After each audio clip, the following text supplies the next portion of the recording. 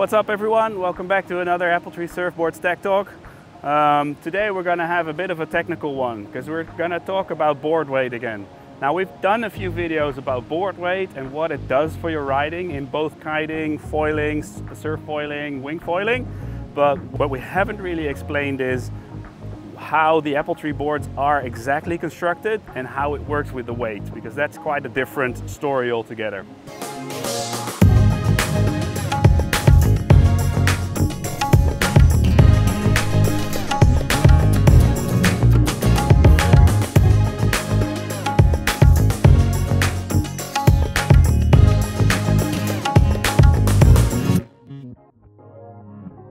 So, in general, when you're making a board, the final weight of the board is determined by three factors.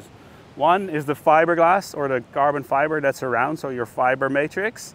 And then the second one is your resin, in our case, pure epoxy resin, and the amount that you use in resin. And then finally, there's of course the foam weight, the board weight. These three factors determine how heavy and also how strong your boards are. Now in our boards, in our construction that we've explained over and over again, but we'll keep doing, we're using this vacuum infusion process. And what that does, it actually creates the ideal ratio between fiber and resin in your board. And why do you need this ideal ratio? It's important for the fibers to get their maximum strength. You want to get the maximum strength out of the fibers.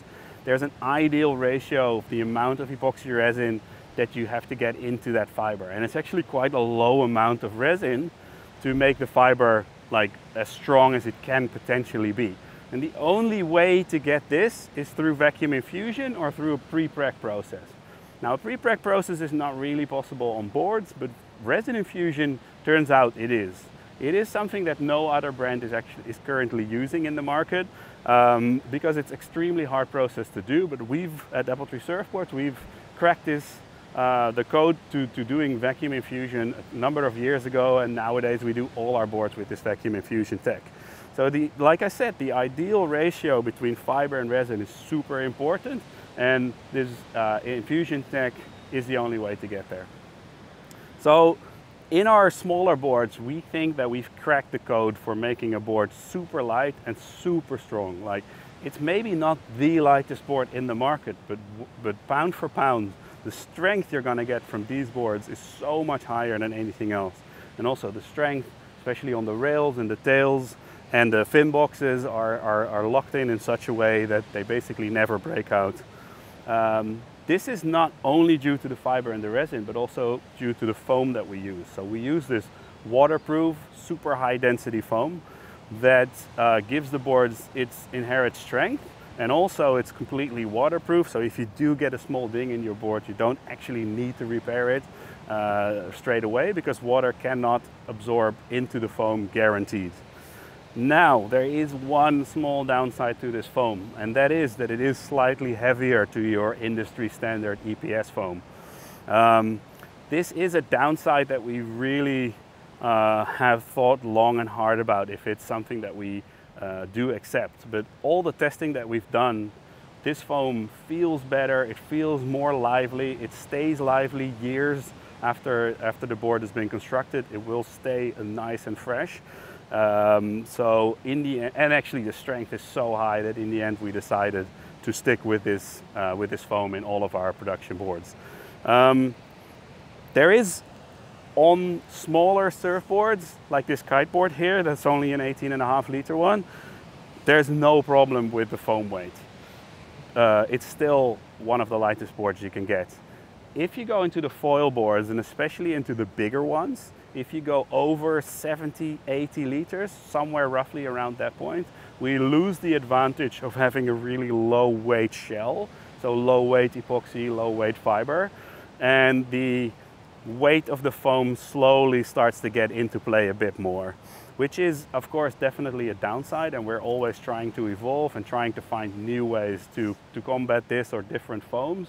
But in general, that's sort of where the tipping point is. So if you go, if we would make a board 150 liters, for instance, it would really be too heavy, and there is better foams out there.